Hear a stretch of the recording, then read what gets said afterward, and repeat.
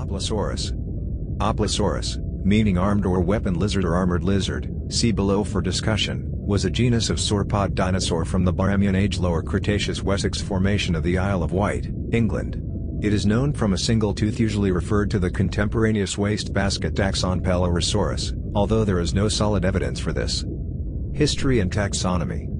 In 1852 geologist Thomas Wright reported the find of a large reptilian tooth from the Wealden Clay near Brixton Bay on Wight. Wright had presented the find to several experts, among them Richard Owen, David Forbes, George Robert Waterhouse and Samuel Pickworth Woodward, but only Gideon Mantell came with a useful suggestion pointing to a similarity with the teeth of the dinosaur Hylaeosaurus. Not convinced by this, Wright concluded that the tooth, in view of its sharpness, belonged to a carnivorous reptile of unknown affinities. Wright had also asked the French paleontologist Paul Gervais for his opinion on the fossil. Gervais in 1852 based the type species Oplosaurus armatus on it. The generic name would normally read as armored lizard from the Greek oplon, body armor. The usual story about given the fact that Oplosaurus is not known to be armored, odd choice of name is that Gervais named this large, well-preserved tooth, holotype BMNHR964, under the mistaken belief that its owner was an armored dinosaur like Hylaeosaurus following Mantell's suggestion. However, recent research by Ben Chrysler shows that Gervais compared it to Mosasaurus, not Hylaeosaurus, and that the name may have been intended as armed lizard, with the teeth as the weapons of a carnivore, as hoplon can also mean weapon, although this would make the specific name redundant, as armatus too means armed in Latin. Richard Lydekker, 1888, suggested that a maxilla with a tooth, BMNHR751, also from the Isle of Wight, was another exemplar of this animal, but this opinion has not been substantiated.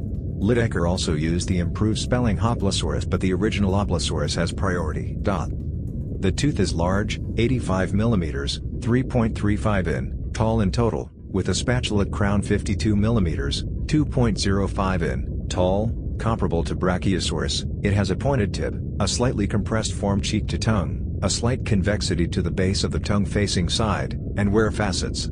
It is vaguely like a Brachiosaurus tooth, which is why the genus has for a time been referred to the Brachiosauridae. Earlier, Oplosaurus was typically referred to Pelorosaurus following an opinion of Friedrich von Huene in 1909, although Pelorosaurus is based on fragmentary remains that do not include teeth, making it impossible to prove the identity. See Nish and Martil, 2001.